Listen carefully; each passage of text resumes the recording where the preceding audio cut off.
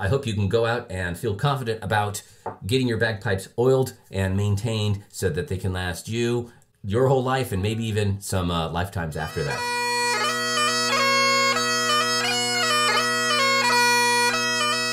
Hello, my name is Matt Willis, and in this web series I give tips and strategies on how to make you a stronger and more confident bagpiper. All right, this episode of Command Your Bagpipe is about oiling your bagpipe. And I am a big fan. I've been oiling my pipes for over 20 years, all the various sets I've had, and I have not had any cracks, problems, or other issues. Now, that being said, I want to start with a word of warning. If you've never oiled your pipes, you have an heirloom set of pipes, do this at your own caution. I'll give a few tips about how you might want to go about doing that if you have an older set. Stay tuned toward the end of the video for that. Let's talk about the products you need to oil your pipes. I'm a big fan of making sure that I put a plant-based oil into the wood of my pipes. I don't want to be using some sort of clear mineral oil, petroleum product on the pipes. I don't want to be introducing mineral oil into the wood. This was a living, breathing thing at one point. We want to replace the oil with something similar.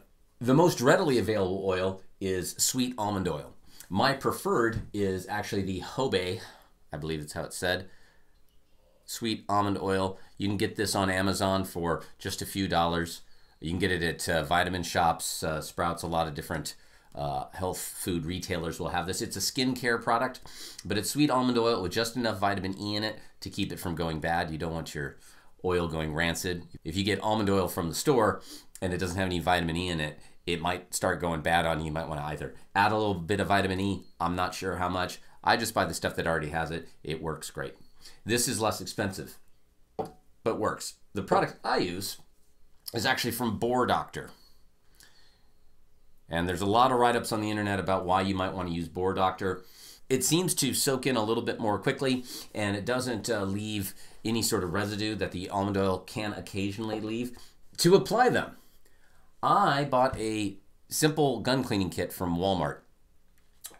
It came with a rod with a nice little plastic end here. There we go, so we can actually see it.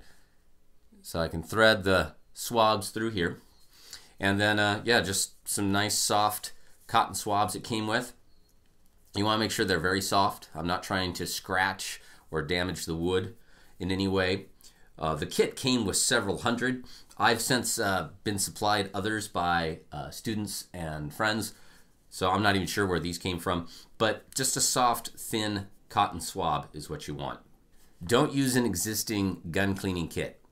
If you own firearms and have a gun cleaning kit, there are chemicals and various other things all over these, if you've used them in a firearm, that you're not going to want to introduce into any of your pipes here. So buy a good, clean, fresh kit.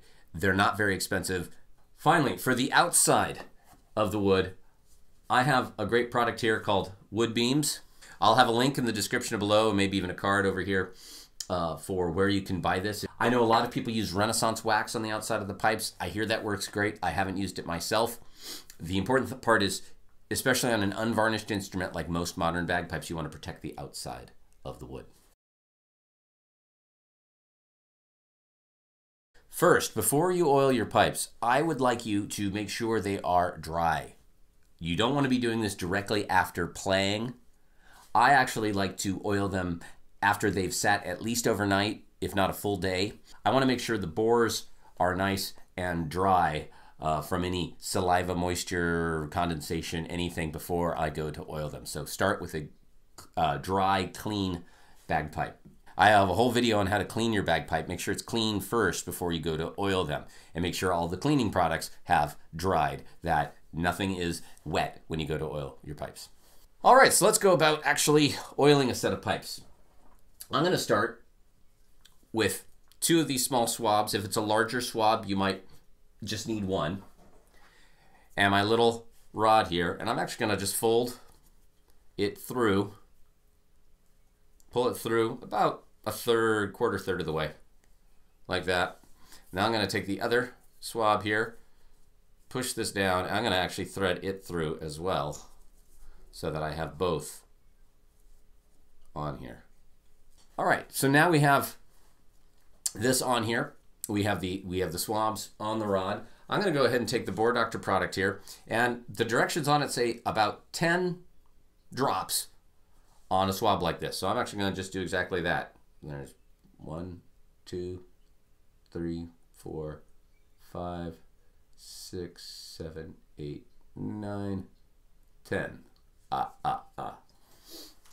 All right, so that's not a lot. I did not saturate this thing. It's not dripping oil off of it. There's going to be plenty of oil here for perhaps even more than one section of the instrument. So I'm going to go ahead and start with the base bottom. Take the reed out. We don't want to introduce any oil into the reed. And notice I have a cloth on the table. It'll help keep any oil from getting messy and on everything else. I'm going to take this and I'm going to insert gently. And as I'm going in, I'm going to actually start spinning it around. There we go. And I'm trying to make sure I'm introducing oil into all of the bore.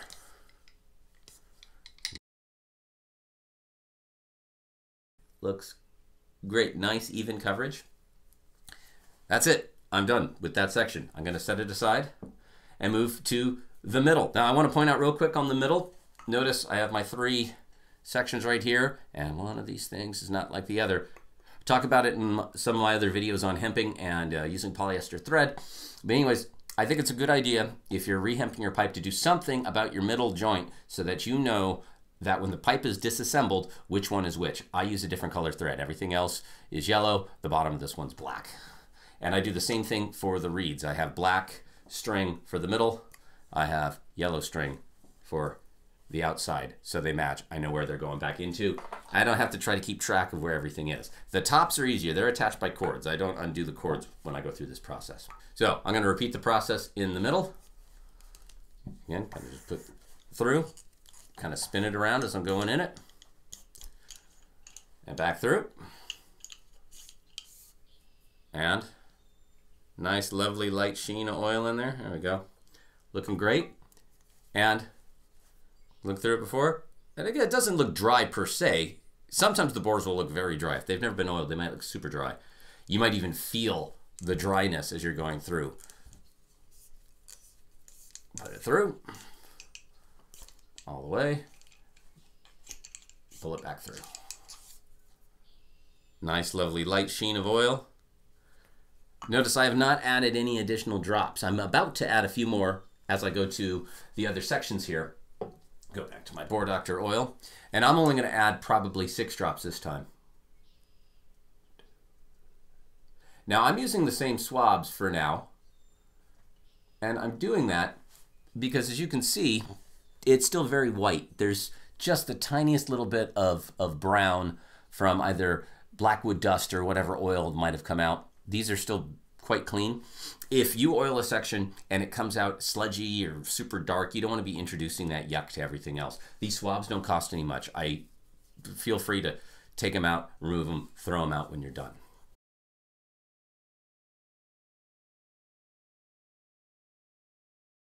The tops. These can be just a little trickier because you do want to get some oil in the bell. Now, if you have small fingers or a very large, bush opening at the top, you might get some oil on your finger and actually get it around. On this particular set, even with my relatively small pinky, I can't touch the inside.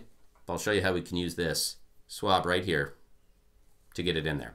So I'm going to start from the bottom, again, kind of spin it around. And this time I'm actually going to kind of push it and rotate it around. There's not quite as much tension on this part because it's a larger opening, and I really want the swab and the oil to be kind of pressed into the sides as I do this. It now gets into the slightly smaller middle part. Okay, coming out the end.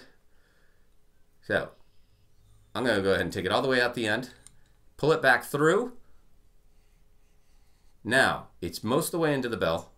I'm going to push it back just a little bit, and now kind of swirl it around. And it's puffed out inside the bell, and it's doing a good job of coating all of that. Pull it back through. I take a little look. It looks great. Just a nice light coating of oil. Take a look at this one. Yeah, just the tiniest bit dry looking. Going back through, go all the way out, push it back, kind of back in and up and around. And it's looking good. These sections are a little larger, and this part actually did look a little drier. I'm going to put about 4 drops of oil on here now. So you can see a product like this is going to last you a long time. I'm not using a ton of oil. And I'm going to go ahead and redo this part because it was feeling a little drier. Spin it around as I go in, out and through, back in, and then get the bell back through. Now that looks perfect. That looks great. For this one, I can't, again, the rod's not quite long enough for my set to clean the, or not clean, to oil the bell. I'm going to stick it in a little bit further than that. There we go. I'm trying to get it kind of caught, so most of it's staying in the bell, and then just around in circles. And on the base here, I can actually, yeah, I can feel it with my finger. I actually could have used just my finger and put some oil in, but I kind of wanted to test to make sure this was working. And it is. It's working great. There's just the right amount of oil on that. I'm going to go ahead, put a couple more drops. And again, my swabs are still looking quite good. Got to put about 4 more drops, 2 per swab here. And do the base one more time because the coverage inside is not quite even all the way through. Go ahead and go on this side.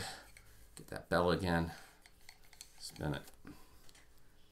Great. That looks awesome. All right, so there's all the tops.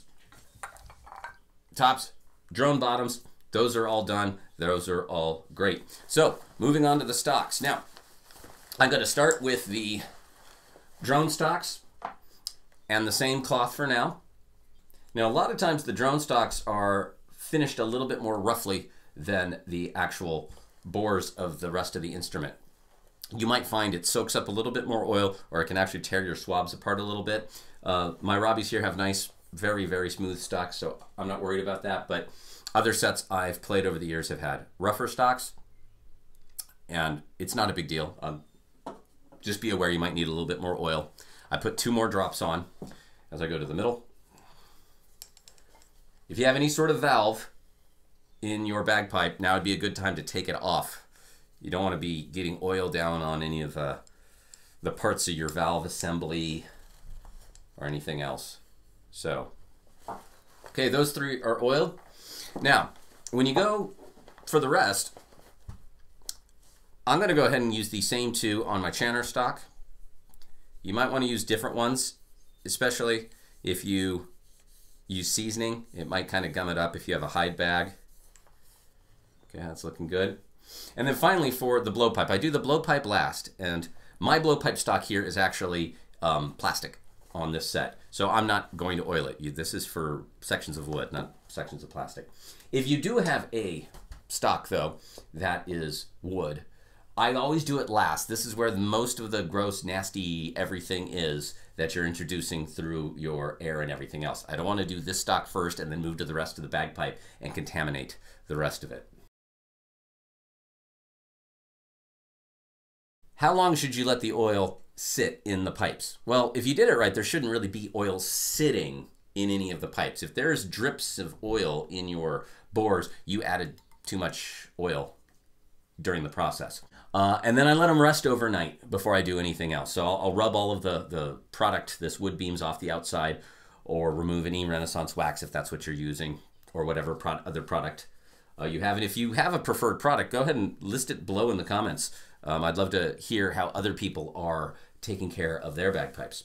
I let them rest overnight, and if there is still any standing oil that I can see in the bore of any of these, I'm going to go back through with my gun cleaning kit, my fresh gun cleaning kit, and take a couple of dry swabs. I'm going to put them straight through, kind of that bow tie look like I did last time, but no oil on them, and I'm going to do my best to remove all the excessive oil that might be left in them. And you're going to want to repeat this process until you know there's no oil left standing in them. You don't want the oil just to be in there for days on end. And you don't want it draining into your drone reeds. That'd be messy and terrible. Don't do that. Now, some people use brushes to oil their pipes, and that's fine. I would have a dedicated set of brushes if I were to do that. I wouldn't recommend necessarily using the Boar Doctor products, as the brushes absorb a lot of the oil, and this stuff's pretty pricey. I would use the almond oil if I was using brushes. Just understand you're going to go through a lot of it, and you're probably going to add a little bit more oil to the boars than I tend to do or that I feel comfortable with. Just know that brushes are an option, but they're more expensive than a gun cleaning kit. That gun cleaning kit was $8 or $10. It wasn't very much, and it came with enough of these swabs they lasted me years before I had to get more. So I do really recommend that, but you can use brushes if you want to use brushes. Now, how to care for the outside of your pipes if you have an older set that's varnished or a newer set that's varnished. Well, the varnish alone does a lot to protect the pipes. That's why it's on there. I kind of actually miss pipes being varnished. But all I would do if I had a set of varnished pipes is take a cloth, probably very similar to this one, and get it ever so slightly damp, in no way saturated. If there's standing, wring it out so it's just the slightest bit damp, not completely dry. And then I would just just gently wipe down the varnish with the ever very slightly damp towel. You don't want to be soaking these things. When you're done wiping it off, you shouldn't see standing water on the outside. We're just trying to make sure that the varnish stays nice and clean and you're getting any grubbies off. And the microfiber can do a really good job of getting into the combing and beading and taking out any sort of dirt and yuck that might be in there. But that's really it for a varnish set of pipes on the outside. Just keep it clean. Don't get it overly wet. I don't apply any of these products to a varnish set of pipes. The varnish holds up well on its own, and I don't want to introduce anything that could possibly compromise the varnish. Why do you want to oil your pipes? Well, when this was a living plant, there was oil through the whole thing. And after it's aged, dried, turned, that oil no longer is in here. And all of the pores in the instrument are now just kind of open, and water vapor and water itself can get inside those pores. And you can do this experiment if you want, but I think you'll understand. If you put a drop of oil on a plate and a drop of water on a plate, which of the two is going to evaporate more quickly? The water is going to evaporate far more quickly than the oil is. And every time the water goes into the wood, it's going to make the wood slightly expand, and then it's going to make it contract when it evaporates and leaves. And so every time these get wet and then dry and then wet, and you're playing, it's a mouth-blown instrument. This thing's getting wet all the time. You're slowly compromising the instrument over time. Now, blackwood is an incredibly dense wood. There's not much getting in. And there are tons of bagpipes and bagpipers out there that do not oil their pipes. They've never oiled their pipes, have no cracks and no issues, and that's great.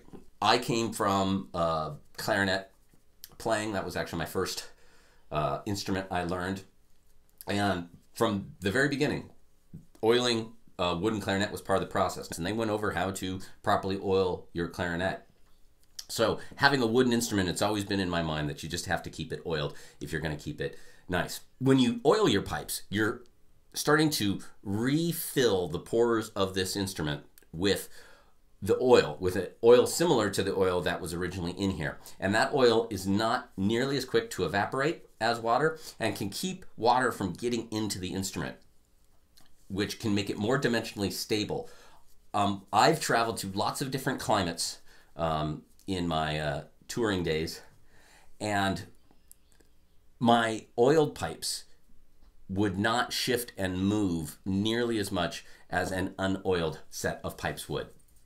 When I was playing in a pipe band back in the day and we were traveling, my oiled pipes tended to be more stable than other people in the band's unoiled pipes when it came to climate change and going from hot to cold or low to high or whatever it might be. So I feel that the oiling of the pipes makes them more dimensionally stable over a wider range of environments, and the less everything is moving, the less likely you are to cause harm to your pipes. And this is an absolutely brilliant instrument here that I'm cleaning, and I want it to last not just the rest of my days, I want it to last the rest of several other generations' days. And I think a well cared for instrument has the possibility to do that.